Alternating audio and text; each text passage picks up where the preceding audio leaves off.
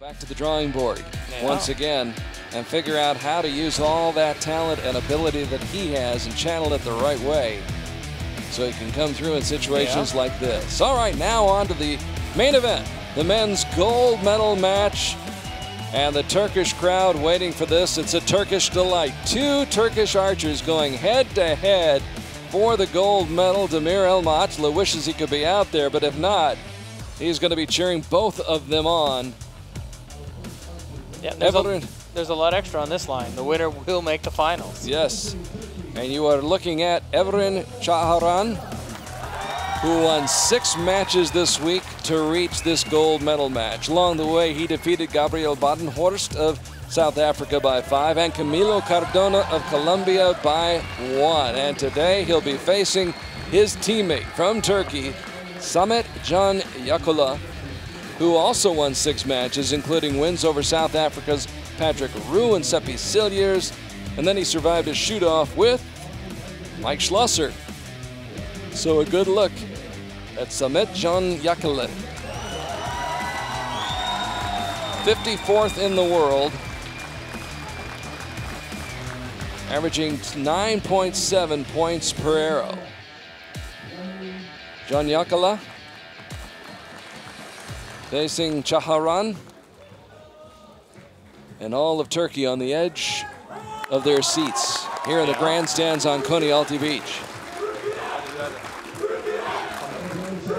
And the chant goes up. I'm just not sure exactly who they're cheering for. Who's their favorite? Yeah, who's the favorite? Who do they want to win? I think both. Yeah. Wouldn't it be great if this one went to a shoot-off? Oh, yeah. We've had one today. Yeah. Only one. And that involved the Turkish archer, Yeşim Bostan, who picked up the bronze medal in the women's competition.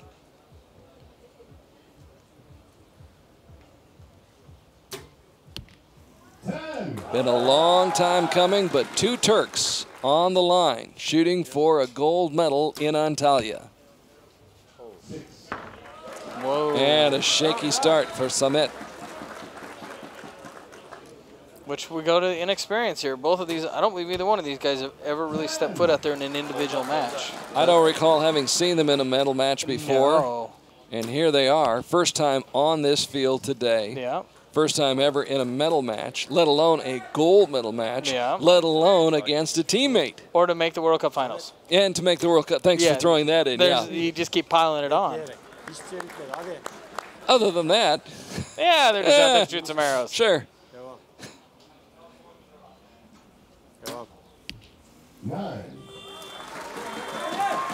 So a better start for Evren Cagiran, who's 23 years old. As you take a good look at Samet Yakali, who is a 19-year-old, ranked 54th in the world, 9.6 points per arrow, has 12 wins on his resume, including 1 tiebreaker. Won team gold medals at the Youth Championships in Yankton, South Dakota a year ago, and the Youth Championships in China 3 years ago, 2013. So it's not as inexperienced. Just a little inexperience here with the what I would call kind of the big dogs.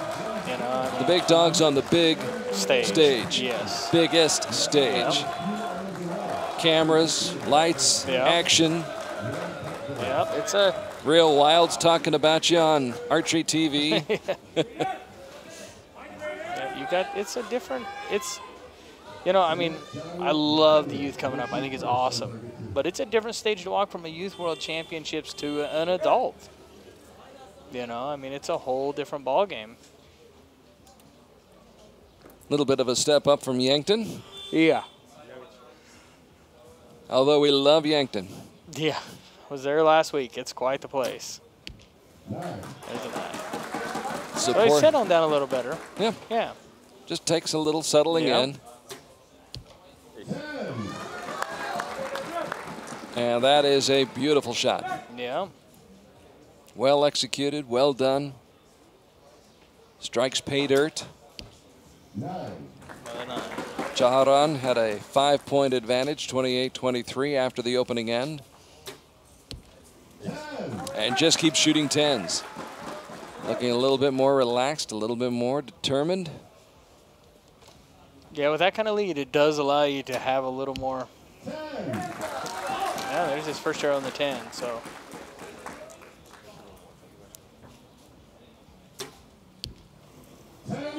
No let up No. for Evren Cagiran. The 23-year-old ranked 74th in the world. All this week he's been using Damir Elmaatla's backup bow. He had some problems with his zone. Well, maybe that's what you do. Send him your bow to set it up. Yeah, exactly. Mikey had loaned one of his to somebody else's that didn't show up, and he was like, "Man, that bow can shoot." So maybe there's an issue. Maybe I need to send one of mine to somebody. Send it to me, would you? Yeah. Okay. We'll get it set up. But yeah, apparently using Damir Elmaatla's backup bow and using it to his full advantage.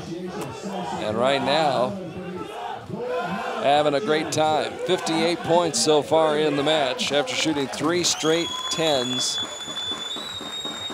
And the Turkish flag on display, proudly displayed. Yeah, there's nothing like representing your country. I don't care what anybody says or where you're from. There is a pride to that. And, you know, I hear the term world championship thrown around at a lot of different events that don't have anybody really outside the U.S. And, you know, a lot of the U.S., oh, we're world champions, and you had somebody from Canada or so. To me, this is the true stage. There is the best archers from every country, and getting to represent your own country is quite an honor. Well, over 500 archers here in Antalya this week, and they came from probably 40, 50, gosh, I'm not even sure how many nations, but yeah, it is truly a global sport. Yeah. And you've got great archers coming from all over. And I think one of the cool parts is the people. And no matter what country you're from or any of that, archery's full of great people. Great sportsmen. Yeah. 2-point advantage now. Or excuse me, 7-point advantage. It was a 5-point edge after the first end, 7-point advantage after the second end. And now, depending upon this shot, another 10 points after 3 ends. Still a 7-point lead. So no inroads made that end by Samet and Yakali. And it shows how important it is to get off to a good start. 100%. In all honesty, he shot 1-8. Other than that, everything's been in the 10 ring. So he's been shooting very, very well. Evren is not, I mean, like I said, he's got a 28. Well, I guess he has a 29. He shot a 9. I thought one of them was a 10. But he's got 1-9 and 1-8. That's pretty solid shooting out there in that slight breeze. They both shoot 29s here in this third end, but after that slow start getting out of the gate for Samet Yakali, I should say, that 6 really put him behind the 8 ball. Yeah, he dug himself a pretty big hole that's hard to dig out of. But he's soldiered on. Yeah, he has. And not no over give. yet. Nope. I would think not after having to fight so hard just to get to this point. Oh my gosh. The people don't realize the energy it takes to get through these head-to-head matches, the mental exhaustion, the other things that go through it. It's a challenge. Because you play this thing through your mind all day and all night before, don't you? Yes. And then you get in it and you're shooting head-to-head and you're like, man, you've already thought about it a ton, and now you get in there and your thoughts are like, just like I tell you, oh, you think you got 2 points, you know, you got this one. Your mind is running 8 million miles a minute, and so it's just, it's exhausting. Saw the story, I think, this week on worldarchery.org about the new app that's coming out. Yeah. That helps you assess, I guess, your brain waves and try to see what's going on while you're shooting. I'm interested in finding out more about that and how an archer can take that information about what's going through their brain as they're shooting, analyze that, and then use it to their advantage. Yeah, very much so. That'll be interesting. I believe the program's called Hit the Gold. So the lead stays at 7, 116-109. Quick shooting by both of the Turkish archers here in the men's gold medal match. Final match of the day on Compound Saturday. And a pretty special one. I mean, the point differential hasn't helped to be the greatest match, but it's pretty cool that there's 2 Turks out here that are getting to shoot in front of the home crowd, and they know they're going to walk away with the gold and the silver. Sure, they'll be on the podium. There'll be 2 Turks on the podium for the men, 1 for the women. Yeah. This is an historic moment for Turkey in the sport of archery. So 116-109, Evren Cagiran with the lead. Took the lead early on. Going for his first World Cup medal, and it may be a gold one. Which is not a bad start for your person. No. Might as well start at the top. Why not? Yep, I agree. Yeah. Yeah. You can always work your way down. Yeah.